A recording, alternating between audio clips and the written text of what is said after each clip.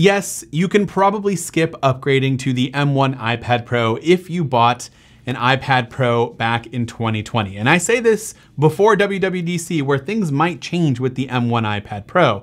And I'll explain more of that later. But as of right now, I'd hang on or save your money just for at least one more year. And here's why. In my mind, there are 5 potential reasons why someone might think about upgrading. And I'm going to tell you whether I think they're really worth it or not. Those features being the new Liquid Retina XDR display found only on the 12.9-inch model, so we're only comparing the larger model iPad Pro, 5G network support, the one singular Thunderbolt 4 port, a new ultra-wide camera on the front of the iPad that allows users to take advantage of Apple's new center stage feature during video calls, and of course, the M1 chip. So let's start with the one and only feature that you can actually see with your own eyes right off the bat, and that's the new Liquid Retina XDR display. This feature is only available on the 12.9-inch model, and we did an entire video comparing both displays from each iPad, and you can check that out by clicking the card here in the upper right corner. But I'll sum it up. The benefits of mini LED are very similar to OLED. There are over 10,000 mini LEDs inside of this iPad Pro with 2,500 local dimming zones. So depending on what content you're watching, each zone can adjust the brightness levels accordingly, allowing for very deep blacks and high contrast where the colors are at.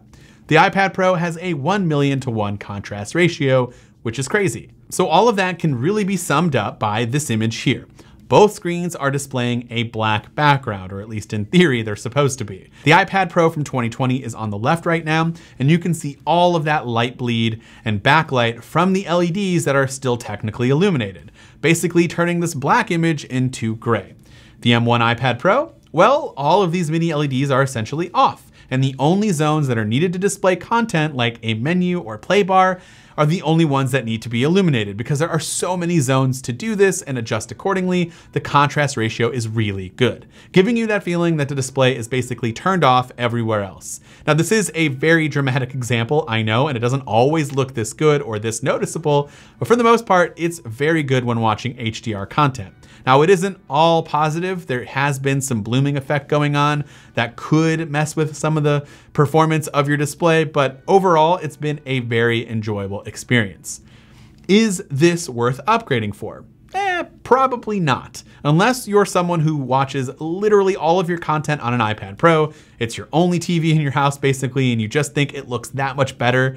Maybe you should test it out before you make the plunge, but I don't think it's a good reason to go out and spend a lot of money on a new iPad Pro only 1 year removed from the 2020 version. All right, so what about the M1 chip? It has to be mind-blowing and crazy fast, right?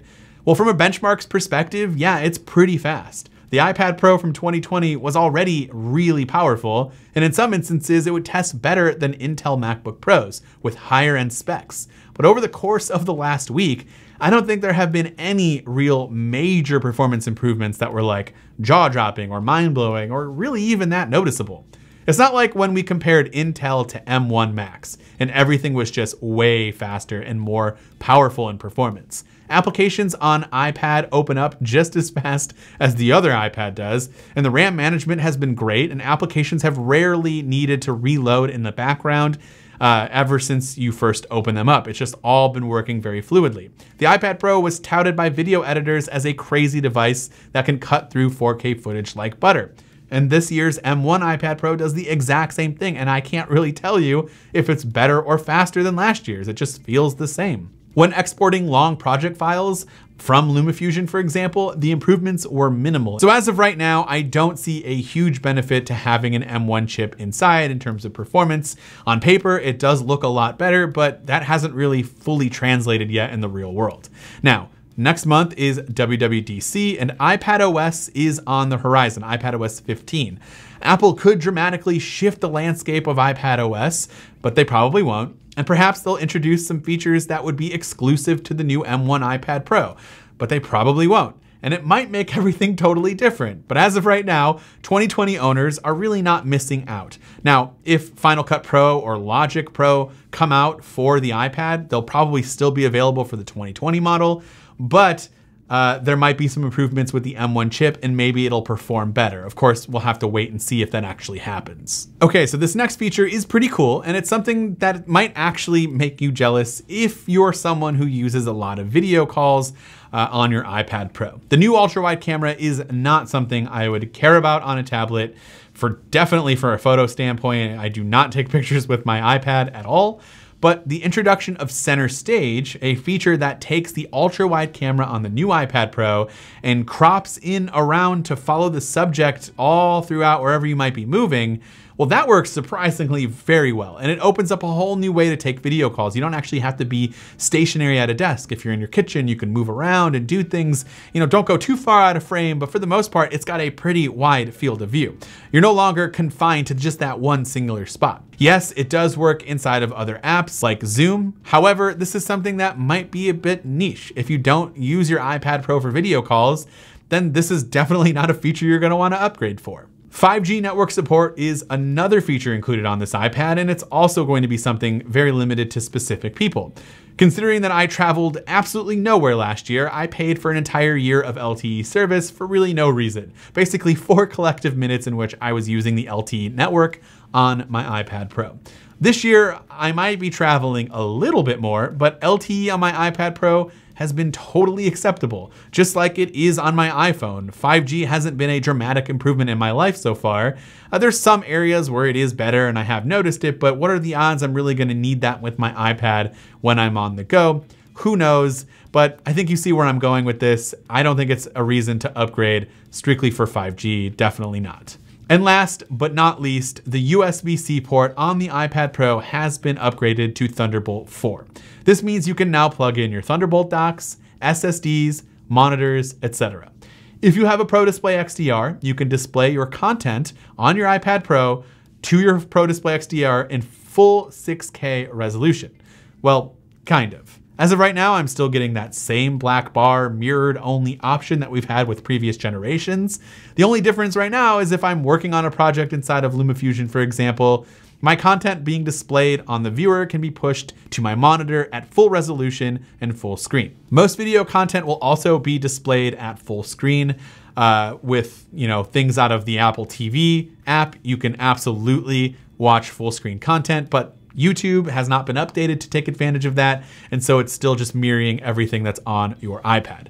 It's really kind of a bummer, but things could change in iPadOS 15 or when developers decide to make that update. With all of that said, the iPad Pro from 2020 was an incredible iPad, and the M1 is better, but it's a tiny bit better in direct comparison. If you're coming from a 2018 model, yeah, it's a much bigger jump in my opinion, and that's a different story. If you've been looking at getting an iPad Pro at all, and you're coming from literally anything else, I would still recommend future-proofing yourself and getting the M1 model if it's not a huge price difference between maybe something like a used 2020. We don't know what's to come with these machines, and so that's why I'm saying it might be worth getting the M1 if you're considering it. And Apple could utilize this machine even more with some software improvements. One last bonus comparison, Magic keyboards. Now the word on the street was that the 12.9-inch model, you have to buy the new keyboard with it. That's not technically true. The new iPad Pro is a bit thicker and it is not technically the same size. And it's not a 100% perfect fit on the old keyboard, but it works totally fine and it can save you $350. I do have a new white keyboard here and I actually really like it. The white color option looks very good in my opinion and surprisingly isn't very dirty, but it's only been 1 week. Aside from the design being adapted to its slightly bigger size, everything else is apparently the same. But with this white model, everything just feels different to me. I don't know if it's the finish, maybe because it's newer and I haven't worn it out yet. The key travel kind of feels different. Maybe it's a placebo effect because Apple does not explicitly state that anything else is different about this keyboard, but I just thought I'd point it out. Of course, I'd love to know your thoughts in the comments down below. Are you looking at an M1 iPad Pro? Do you have a 2020? Do you agree with me? Do you not? Let me know in those comments down below. This has been Dan with Mac Rumors. Thanks so much for watching, and I hope to see you around in the next video.